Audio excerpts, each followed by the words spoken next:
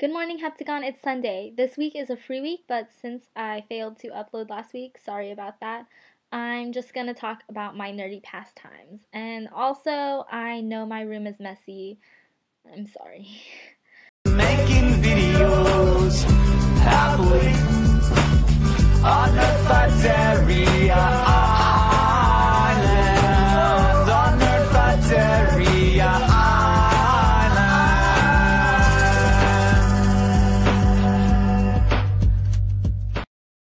I don't even know what is considered nerdy anymore, but basically what I do in my free time consists of watching TV shows like Supernatural, Doctor Who, Avatar, New Girl, Glee, and stuff like that.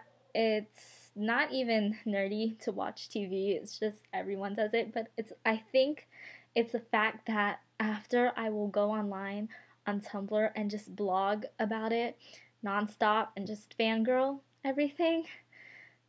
That makes it a little nerdy, doesn't it?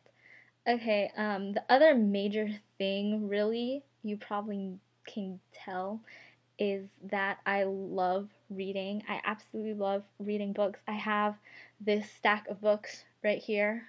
Let's try to show you.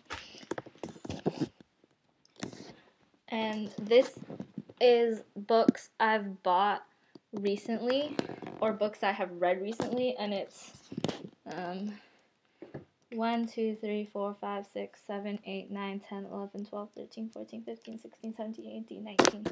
And that's 19 books. And I'm pretty sure I got all of those, most of them at least, this year.